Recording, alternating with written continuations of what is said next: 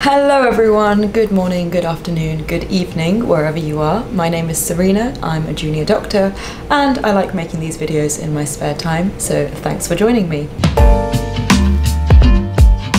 I've had a plant-based diet now for about 4 years, ever since my first Veganuary 4 years ago, and I still remember how difficult it was in those first few days to weeks.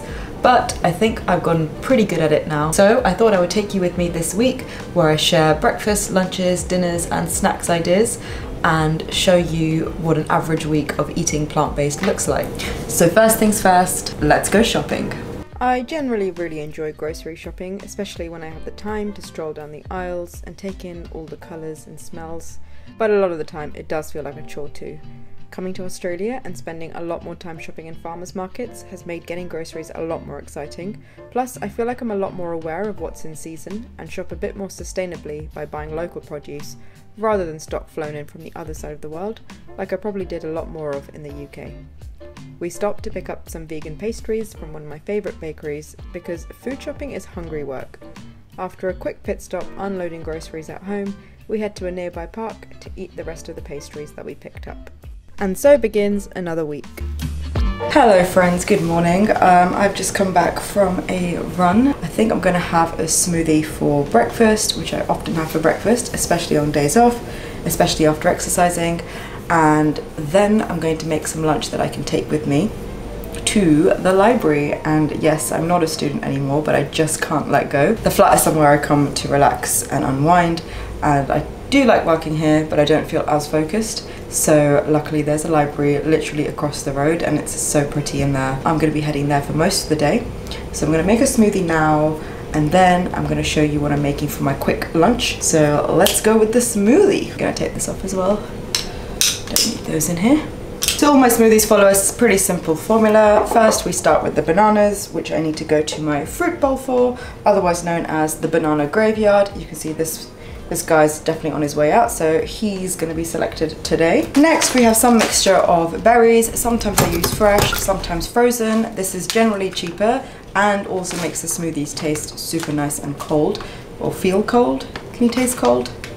I don't know. I don't always do this, but most of the time a scoop of vegan protein goes in as well, especially if I've been exercising. It is totally possible to get a good amount of protein on a vegan diet, as I'll hopefully show you this week, without supplements. But this is a good one that I found in Brisbane. So this is a salted caramel flavour. Next, a milk. So I use soya milk. It has the most nutritionally similar profile to dairy milk. So it's got calcium, B12, and a good level of protein as well. Most of this is fortified in almost most brands and most supermarkets now, so this is a good one to use. And last but not least, I try and chuck in some chia seeds into smoothies and oats and things because they are a really good source of omega-3, which otherwise you'd be getting in things like fish, which obviously I don't eat, so this is a really good alternative source. I chuck in a cheeky bit of golden syrup for that extra bit of sugar hit, and then as always make a little bit too much to fill a glass so there's an annoying amount left over. Oh, that's good. It is indeed very good, so much so that I try and finish up every last drop, but oh wait, you weren't meant to see that, goodbye. After I get showered and dressed, I start preparing my lunch for the day, which today is banh mi, which is basically a Vietnamese sandwich, I think is the best way to describe it. So far I've grated some carrots and I'm about to slice some cucumbers, and traditionally these are filled with some sort of meat, but obviously I won't be using any. Instead I'm using this tofu, which I really like because it's already flavoured and already really firm, so there's basically no preparation you need to do. You just take it out the packet and chop. There's some chilies I'm chopping, which are optional obviously, and then that's all the fillings sorted. Next, I've got this baguette, which I'm cutting into 4 equal pieces, and then just cutting them open to create a space to fill them. The sauces and garnishing in banh mi is what gives it its delicious flavour. So here I'm mixing vegan aioli with garlic chutney. You can use sriracha, I just didn't have any. You just want to mix them to make that nice pinky sauce, as I'm doing here. Next, I'm making this little soy sauce concoction. So obviously with soy sauce, I would usually just use garlic and ginger, but I had this crushed garlic and crushed ginger things in my fridge, so I used those instead. Then you're finally ready to start assembling. I spooned in the pinky sauce first. I think I would probably put a lot more in if I was making this again. Soak your cucumber in your soy sauce mixture and place those in. Then it's the tofu. Then it's mint leaves and coriander, and this bit is key for that amazing flavour. Adding in your grated carrot, sprinkling more of your soy sauce mixture, adding some lettuce, and listen to that crunch. Alright, so it smells so good, I'm gonna have to try some now, before lunch.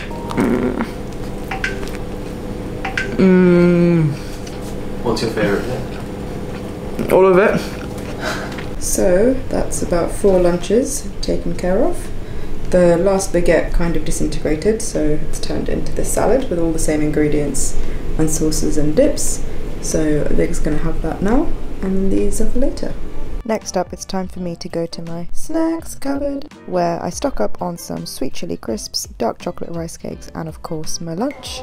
Remember when I said I couldn't really focus in my flat? It's definitely time to leave. Snacks secured, I head down to the library, and the banh mi for lunch goes down an absolute treat. Hello everyone, so we are heading to dinner now at one of our friends' houses. She actually cooks professionally, which is quite exciting. So her name is Shahini, and she's Smoke and Lime on Instagram, so I'll put the link down below. And she does these supper clubs, which she's done in Australia, she started in London, and she's heading back soon, so make sure you check her out. Her food is incredible, and she's asked us to bring some supplies today, which are in my bag over here.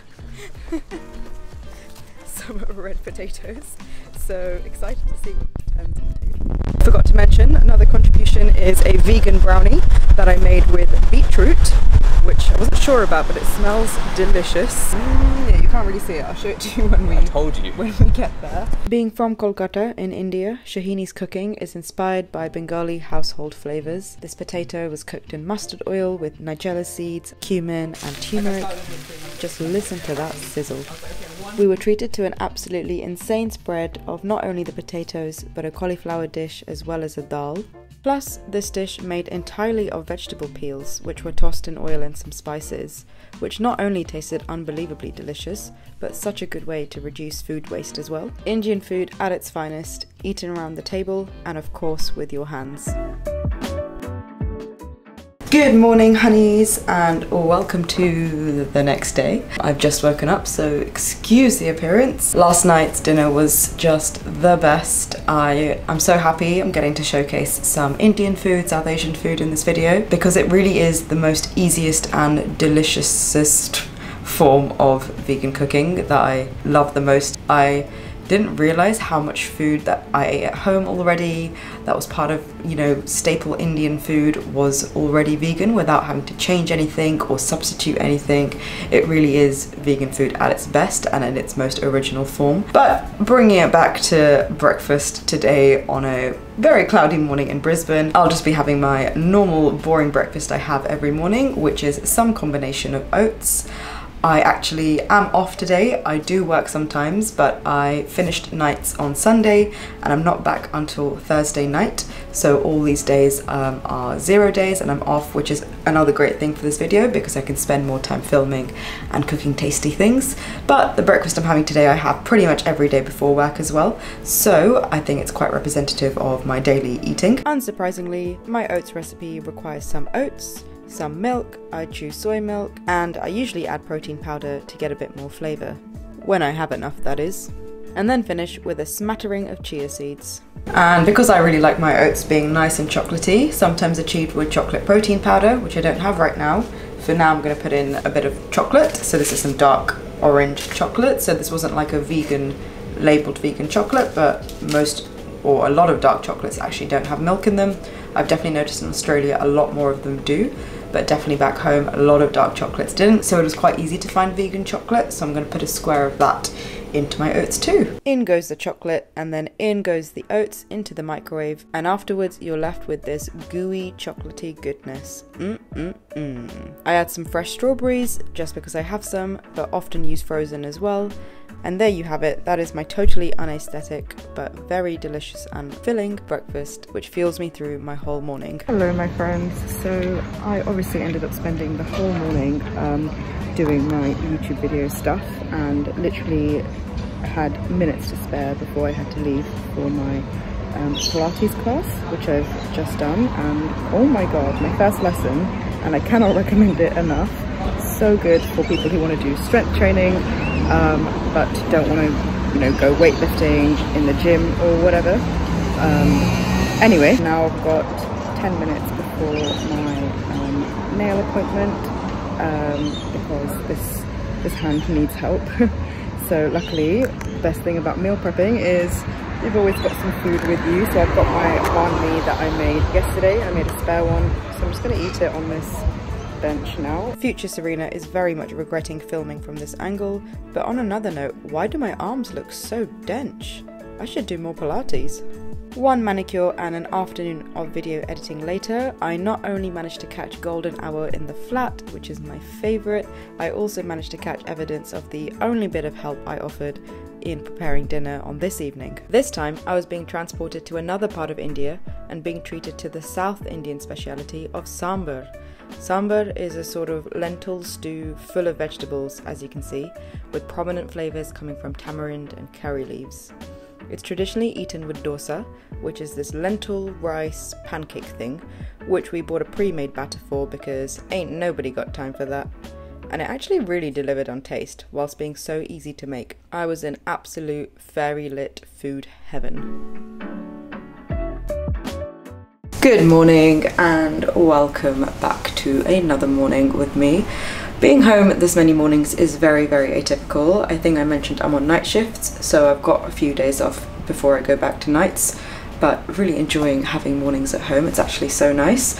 I went to Pilates this morning, and it was called Hot Pilates, and I thought it was like hot girl summer, hot, but it was like hot. Like the room was boiling. It was only what can be described as a near-death experience. Breakfast wise, pretty boring stuff. I've just got my same breakfast as yesterday, so my oats with some chocolate mixed in there and some strawberries. I'm going to eat and get on with some admin this morning. By admin, I obviously mean scrolling on my phone mindlessly for a few hours before finally doing some actual work. Several hours later, I performed the masterful task of reheating up last night's food and helped myself to another round of sambar, this time with rice instead of dosa. Catching up on the Great British Bake Off is hungry work, but luckily I've got a leftover vegan pain au chocolat in the fridge. Hello everyone, so it is dinner time now. I apologise for the awful lighting. I just can't find my camera lights, so having to use the lights in the flat. Not ideal. But I thought I would show you what I'm having for dinner today. So it's one of my favourite meals of the week. We have this pretty much every week, and that is a soup. And if you've watched my favourites video, you'll know how much I love this blender, which is what we make our soups in. So I thought I'd show you how we actually use it. The general formula to make all the soups are to cut a sauteed, so to cut some onions, garlics, and get some spices. Then you cut the vegetables that you want to use. So today I've cut some broccoli, got some frozen peas as well, and we've got some other bits like spinach and mint leaves. So that's already cut behind me, and I'll just show you how to use it all with this blender. So first thing is to saute all the ingredients. So that's the onions and garlic and the spices plus some butter. And then on here there's actually a saute button, so I'll just press that.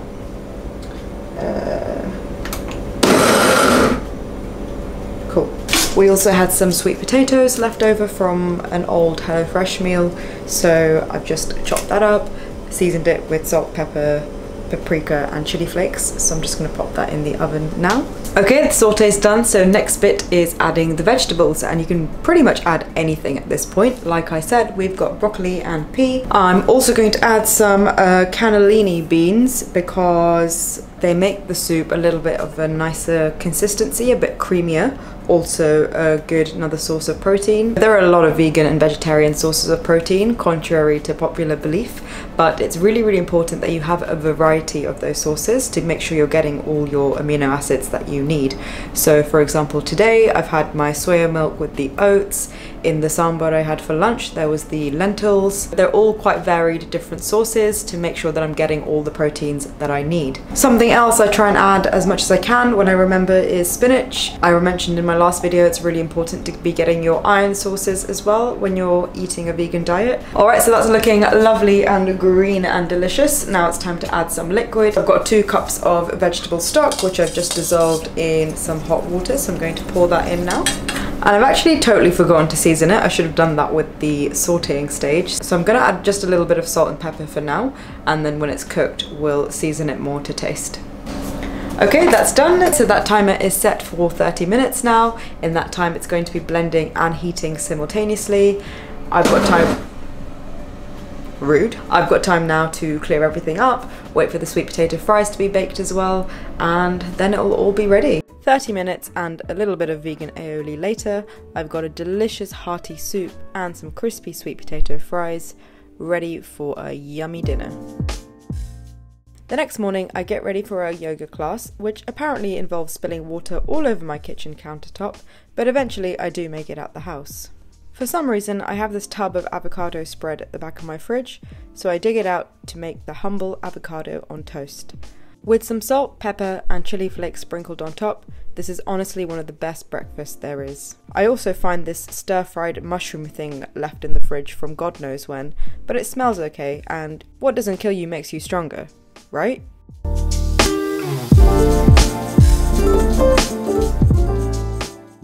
Hello everyone and welcome back to my kitchen. It is so unusual for me to be in here this much during the week, but I am going back to work finally today, so I've got my next set of night shifts starting tonight. So I'm actually putting together a quick lunch right now. I'm just quickly heating up a Beyond Meat burger. So this is one of those vegan meaty burgers. This brand in particular really does taste like meat. As you can see, we bought them on offer because otherwise they are really expensive. I think vegan junk food or vegan fast food gets a bad reputation for being very processed, and it's not vegan food that's processed, it's processed food that's processed, regardless of the diet, because that chicken or beef burger definitely doesn't look like the animal it came from anymore. There's been loads of steps along the way before that animal got onto the plate. If you're going to compare something, you want to compare like for like. As hopefully I've shown you this week and will show you this week, I don't tend to eat these replacements and processed foods very often. I really love vegan food for what it is at its heart, which is all the fruit and vegetables, grains, legumes, nuts, spices, pastas, noodles, etc., that I cook with and eat most of the week. All these replacement foods are very much a Western ideal of veganism that's been superimposed over a diet that's been around for years and years. It wasn't just invented on social media by influencers. No hate, they definitely influenced me to actually looking into veganism a lot more. In my own culture, in Indian culture, like I've hopefully shown you a bit this week, dishes like dal, chana, rajma, they are daily household dishes. They are so cheap, so nutritionally valuable, and can make so many different dishes. Another misconception of veganism, and that stops people trying it, is the misconception that it's quite expensive. And yes, if you're buying this kind of stuff or the dairy-free magnums in my freezer, yes, those definitely do come at a premium. And as you can see, we definitely only really buy them when they're on offer because they are quite expensive. But this is by no means the majority of your diet. And I would very confidently say my grocery shops are a lot cheaper on a vegan diet than they were before. So, I'm not sure where that came from, just felt like I could address quite a few issues with this burger. I've put some sweet potato fries that I've already seasoned into the oven. We only ended up using one yesterday and I still had one lying around, although didn't get to save this one entirely. A little bit of it had already gone moldy. Rest in peace, little sweet potato. So I've supplemented that with some onion rings from the freezer as well. Just want to show you how ridiculously realistic this burger is. I think Beyond Meat is definitely the most realistic one I've cooked and tasted. It's almost offensive how meat-like it looks. Alright, so ignore the appearance, but we've got a beautiful Beyond Meat burger with some spinach, some cheese, some cucumber, and I found this smoky aioli thing from a HelloFresh meal in our fridge, so I've added that in there. It's delicious. We've got our beautiful onion rings. Buried under there are some sweet potato kind of disc things that I made. We've got some carrots we had left over, a little bit of salad, and some hummus and some vegan aioli dip there. So yeah, that is looking good. There's of course still room for dessert, so I have a piece of my beetroot brownie before descending into a long afternoon nap. Eventually I pull myself out of bed again to go out for some dinner, and we have some Japanese food with some friends.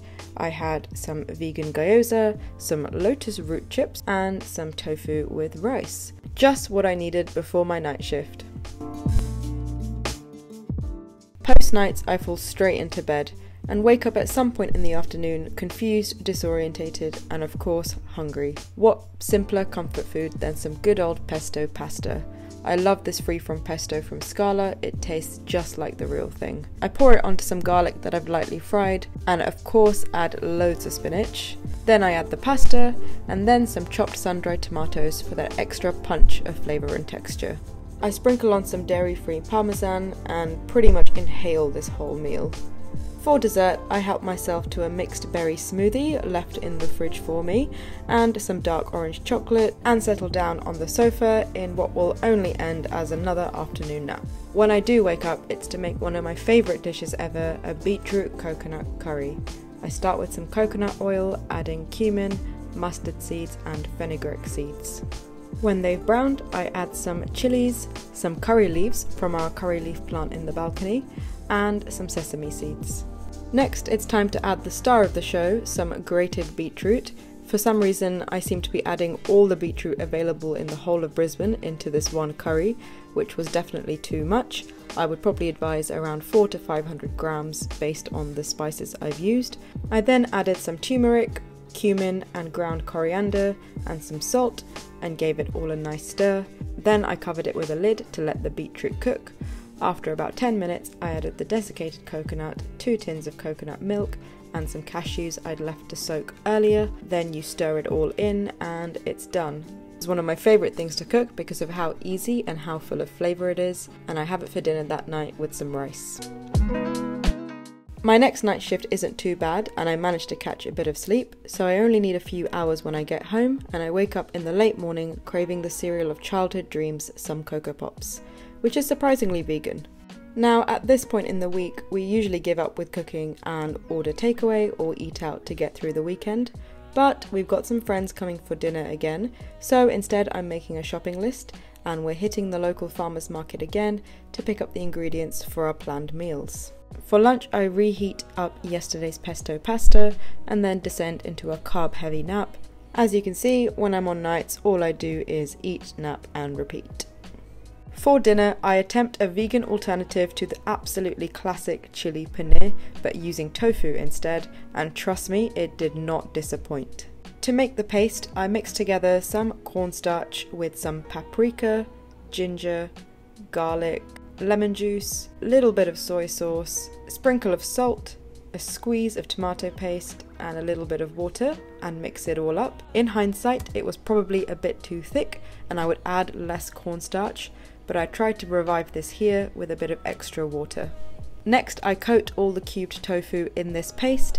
As with most tofu dishes I cook, I try to get the firm, dry tofu that doesn't require any prep and is the best at taking up flavour. After that, I fry some red chilies in oil and add even more garlic. What is up with those recipes asking for 1 clove? That is never enough. Then I add some sliced onions and some sliced red and green peppers. Next I splash in some more soy sauce and add some more spices for flavour. I found some degi mirch in my cupboards which just felt right. Finally I give it a nice mix and let it cook for a few minutes before putting it to the side. Then it's time to cook our coated tofu. I just fry it in the pan, making sure all the sides are cooked equally. Then added the peppers and onions back in, gave it another stir, and it's all done.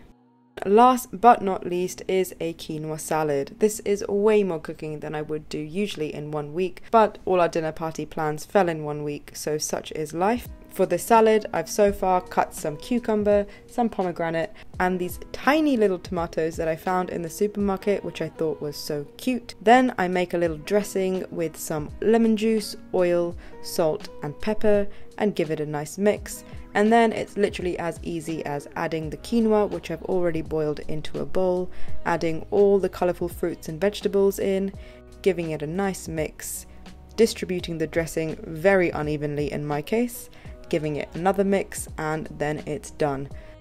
As you can see, this was a pretty industrial quantity, so this took care of lunch for the next few days as well. And that was everything. So that was yesterday's beetroot curry on the table, an okra dish and a potato dish that Vig made, and then my chili tofu paneer, which I garnished with coriander and some spring onion. And as you can see, I forgot to take out that huge salad, so we had an obscene amount between the two of us for the next week, but that wasn't such a bad thing. Thank you so much for watching. I hope you enjoyed this video and got an insight into what some tasty vegan eating looks like. See you next time, and goodbye for now.